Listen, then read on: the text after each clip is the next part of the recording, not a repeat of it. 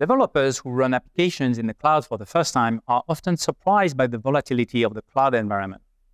In this module, we'll dive into the various types of issues you can encounter and see how you can deal with them in your applications. First, you should assume that servers will restart. This happens every day in the cloud when clusters are rolled for an upgrade. You can also experience unexpected peaks in latency, IP addresses can change, certificates can expire, and network packets going across the internet are lost more frequently than in most on-premise data centers. The key to surviving those cloud events is to build and configure your streaming applications in a way to handle these kinds of problems gracefully. If you're using Kafka Streams, most transient failures like network partitions, lead broker changes, or producer fencing will be retried and will only generate warnings most of the time. Now, the default retry and timeout settings in the Kafka client aren't sufficient to survive across a normal cloud maintenance event like a broker restart or the assignment of a new IP address. The last thing you want is for these normal operations to trigger unnecessary internal alerts, so it's best to increase those settings. Don't use certificate pinning when using Confluent Cloud, but if you absolutely must, maybe it's required by your InfoSec policy, then pin the root certificate authority which delivers the Confluent Cloud certificates instead. Unexpected errors when consuming, processing, or producing data must be dealt with explicitly. When consuming, there might be cases where you cannot even deserialize the data. It's called a poison pill. No matter how many times the consumer tries, it will always fail to consume the message. When using Kafka Streams, you can specify a deserialization exception handler to deal with these kinds of errors. Either use the log and stop handler or the log and continue one. You can even write your own for custom treatment. If you choose the log and stop strategy, which is the safest course of action if you need to process all the messages, then you would have to manually skip offsets.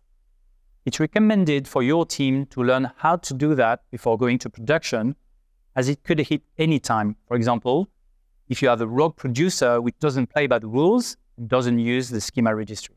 Now, past the deserialization step, when it comes to processing the message, many of the data you've received have some invalid content when you do further validation.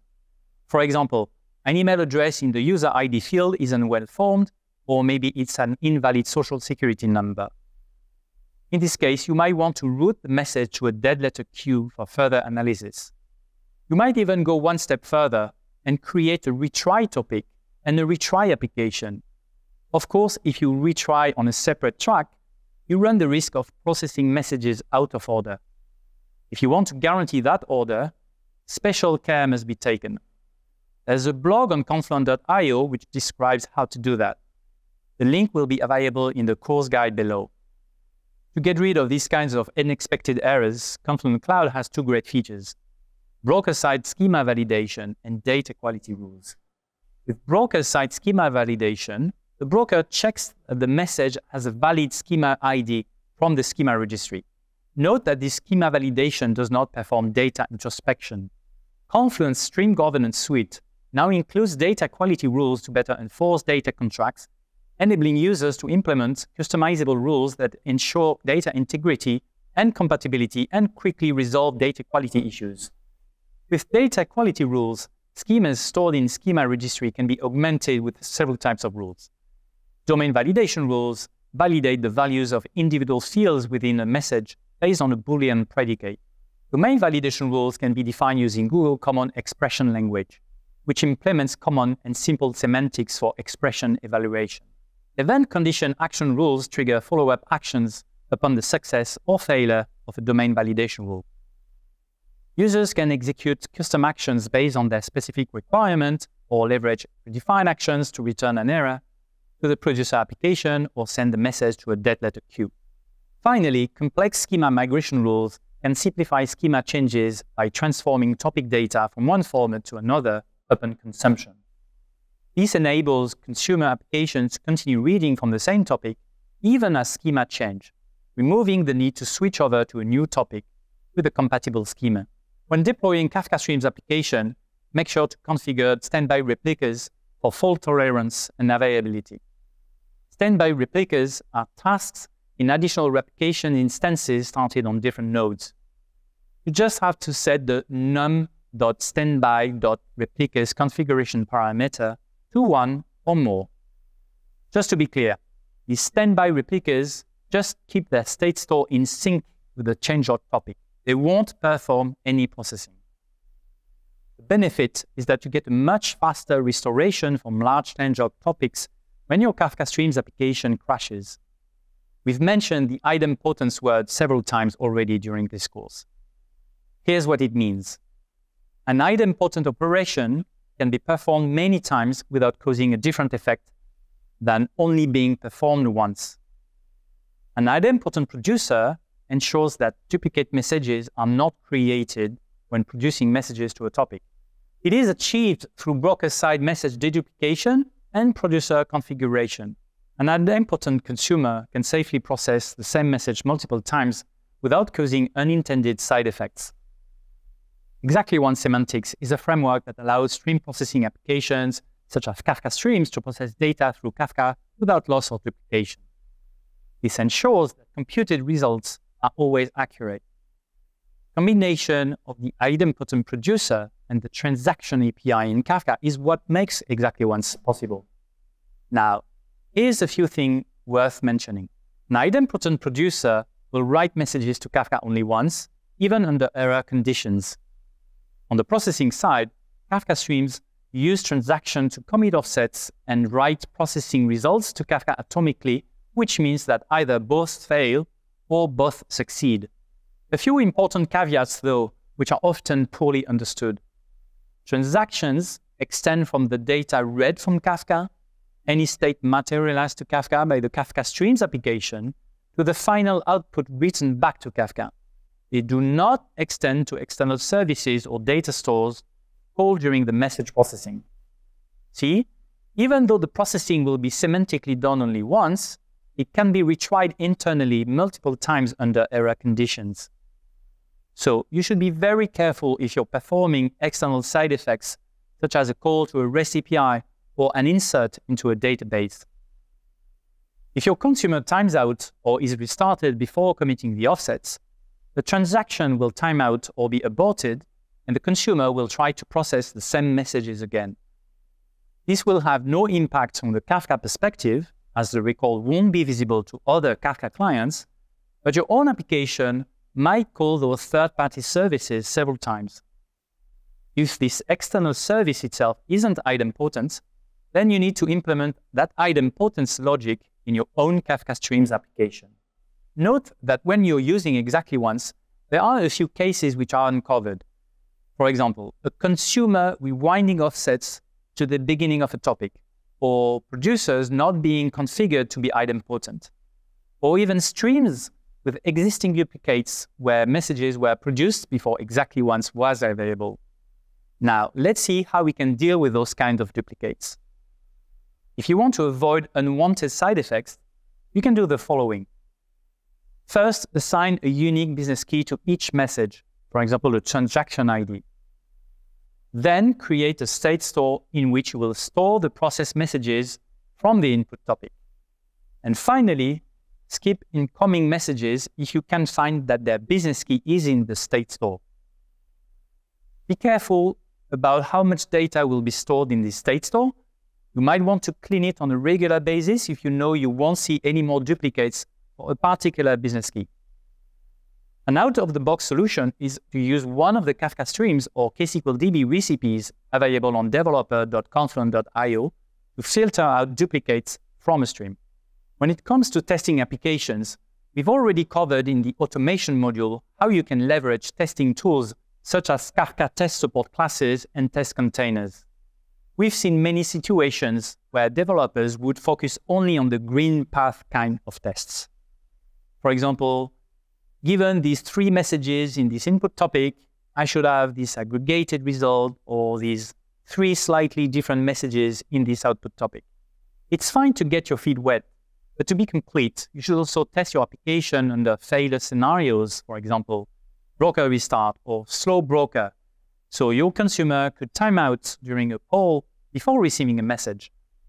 Rebalancing with partition reassignment. Maybe your app was already in the middle of processing, so what should it do? Network partitions can be tested too, to check whether your application has the right acknowledgement configuration. When running integration tests, try to spin up multiple nodes cluster and several instances of your application for a more realistic environment. It's also a good practice to run performance tests on a dedicated environment after each significant application change, like a topology update or a Kafka client upgrade. If you want to know more about testing, check out the Testing Kafka Streams blog post on confluent.io. We mentioned in a previous module how to configure security for the platform and a few guidelines when onboarding apps. I'm going to mention it once again. It's a good practice to use different service accounts, one for each application. Also, use ACLs or airbag to control and restrict access to various Kafka resources. If you want to know more about security, check out the courses on developer.confluent.io. In a production environment, you also need to monitor Kafka applications to identify and respond promptly to potential failures. For consumers, you want to keep an eye on the consumer lag and the commit rate metrics. For producers, you'll be tracking request rate, response rate, and outgoing byte rate instead to gauge throughput and request latency average for latency. Getting the observability story right will enable optimal performance, help detect issues promptly, and maintain the overall reliability and stability of the Kafka ecosystem even as the production environment changes. When it comes to documenting your application, there's the documentation in the code approach, often using comments or meaningful variables and function names. There's also the documentation in the repo or wiki approach, which is more visible but harder to maintain. What if you could marry up the two and also get a nice resilience benefit as a bonus doing so? By default, in Kafka Streams topologies, processor nodes use generated names. You get this name based on the type of operation and the position in the topology. If you change the order of the operations, this could change the generated names. For most topologies, it's not problematic, but if you have stateful operators or repartition topics, this name shifting could prevent you from doing a rolling redeployment of your updated topology. Check out the Naming Kafka Stream DSL topologies documentation for more information. In a Kafka Streams application, it's now a recommended practice to give meaningful names to the processes in the topologies and to the state stores. Let's have a look at an example.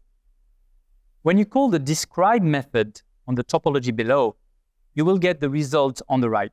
The output is text normally, but I converted it into a diagram using an online tool which uses graphics. Now, if we give the various operations a meaningful name and describe the topology again, we will get the result on the right. As you can see, this is a big improvement to quickly understand what a topology does. So, if you generate the diagram in your build pipeline, you can get a nice visual documentation for free.